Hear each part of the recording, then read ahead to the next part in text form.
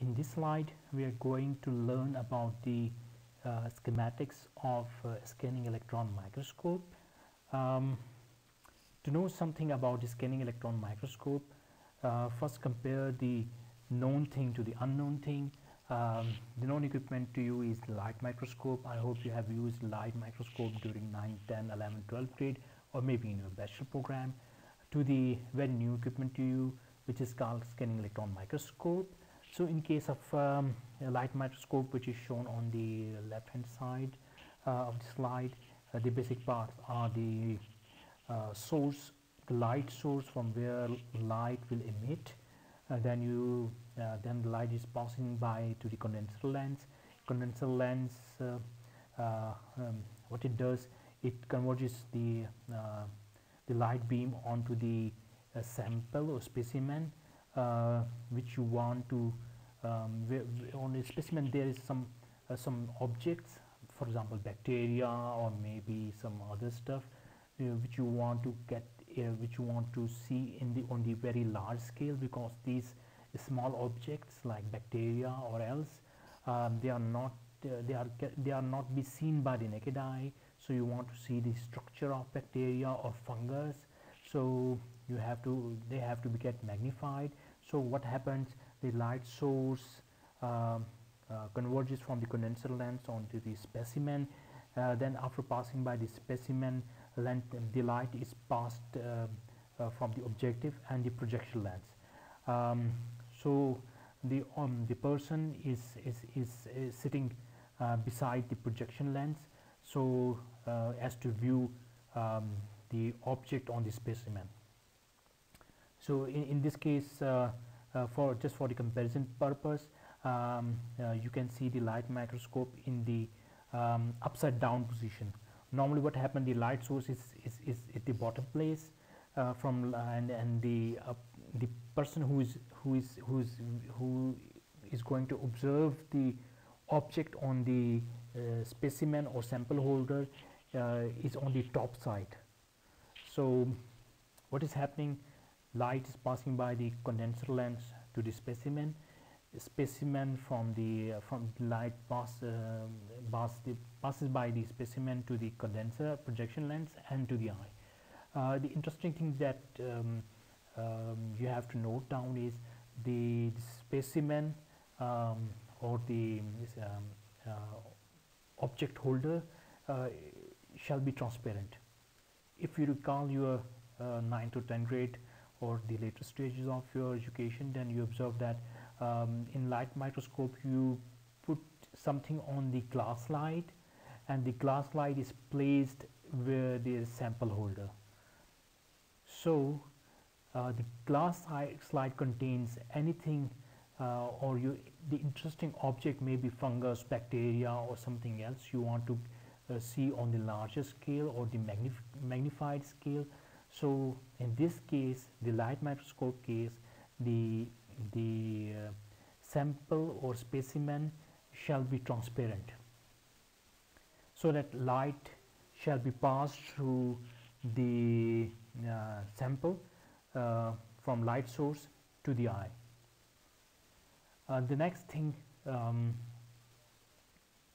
we are going to discuss is the scanning electron microscope. In principle, the basic parts of light microscope and the scanning electron microscope are the same.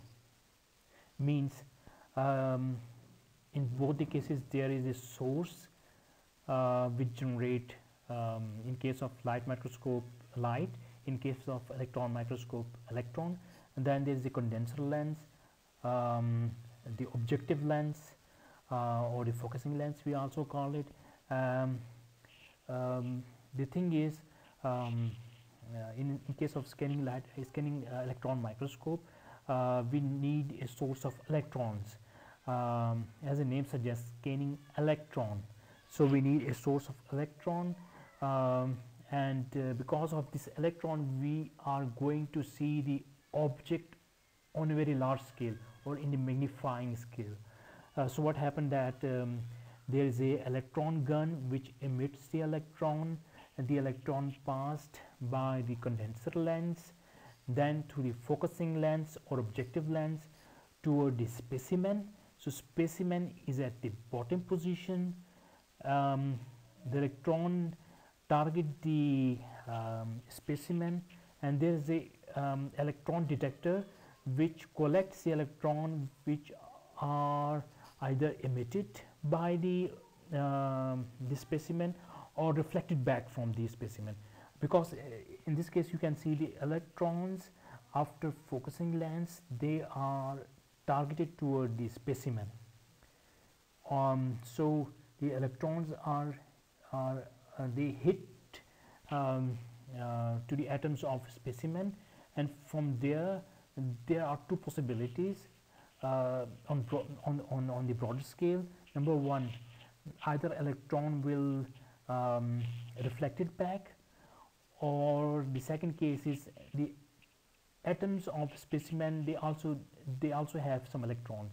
So the electron from the electron gun, they transmit some of its energy to the electrons they are orbiting around the atoms of the specimen.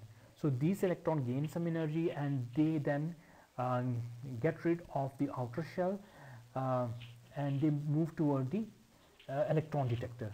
So the electron detectors, they are two types. Number one, the electron detector who collect the reflected electrons, and another detector, another type of detector, the electron detector is the one which collects the electrons which are emitted by the specimen, which are emitted by the atoms of the specimen. So I will repeat it again. What is happening in the scanning electron microscopy? As the name suggests, electron microscopy, so we need source of electron. It's called electron gun, which is at the top here. The electron gun emits electron. They are passed by the condenser lens, then to the focusing lens toward the specimen. The focus beam of electron hit the specimen, and then they are going toward the detectors. So there are two types of detectors. Number one, detector which detect the electrons that are hitting and reflecting back. Is it okay? The electron, they hit the specimen and then they reflect. Just a jet of water, if it hit the wall, it is reflected at some point. Similarly, the jet of electron, they hit the specimen and they reflect it toward the detector. There is second kind of detector which is placed nearby to the this kind of detector. So the first detector, it detects the reflected electrons, and the second detector, what it gets, the electrons that are targeted toward the specimen. Specimen is also made of atoms, and atoms, electrons are revolving in at certain orbits. So what happens that electrons from this beam transmit some of its energy to the electrons of the atoms of the object or the specimen. So these electrons which are revolving around the atoms of this specimen, they gain some energy by transferring of energy, and the electrons from the outermost shells, they escape from the atoms. So the outermost shell, when they escape from the outermost shell of the atom, then they are detected by the another electron detector. So two types of detector. Number one, which collect the reflected electrons, and there is another detector here somewhere which collects the electron which are emitted by the atoms of the specimen. So this is all. This is the whole story of scanning electron microscope. So by this slide, now you know the basic parts of any of the scanning electron microscopy, which are the electron source or electron gun. There is a condenser lens, there is a focusing lens, specimen, and detector.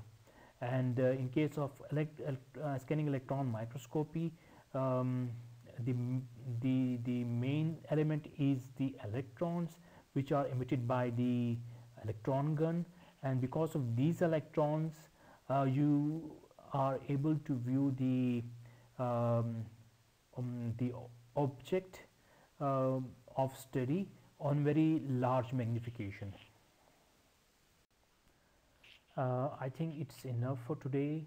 If you want me to load more content in the single lecture, then please let me know. It's very easy for me to give in the extended lectures for like hours, but I know that most of the students they don't have the leverage to internet access for for hours and hours.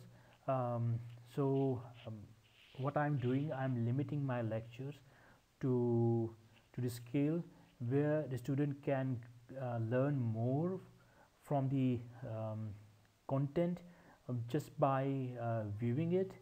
So if you have any type of questions about the material I have delivered, then please ask either by the Google Classroom or WhatsApp group. If you want me to load more content, then I can do it easily. So please let me know whatever you want. Please feel free to ask any type of questions. Thanks, and see you again.